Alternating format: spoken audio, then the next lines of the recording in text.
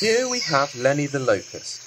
Now as we see him, he is currently eating away at any locust's favourite food, grass, of which he can eat an amount which can be up to equal his body weight, hence the damage that swarms cause. However, how do locusts eat so much?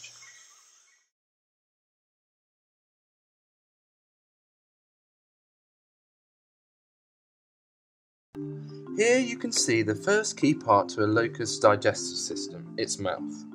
Here we can see the locust palps, which are the antennae-like objects. These are used to shovel food into its mouth. Its first set of mouthparts then saw off pieces of vegetation by the mandibles moving from side to side.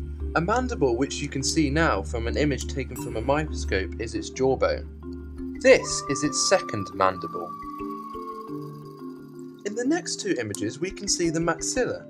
Maxillae manipulate food during mastication. The palp is used to sense characteristics of its food to see if it is suitable to eat.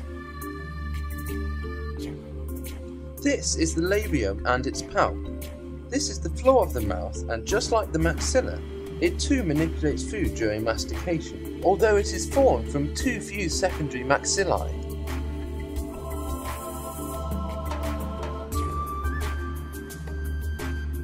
Firstly, we pinned down the locust, then made the incisions in order to remove its underbody to get to what you see here. We flood the bowl so that organs such as the gut, which we are observing, can be easily seen.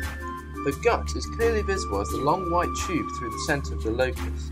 We can see black lumps, which are three different types of food.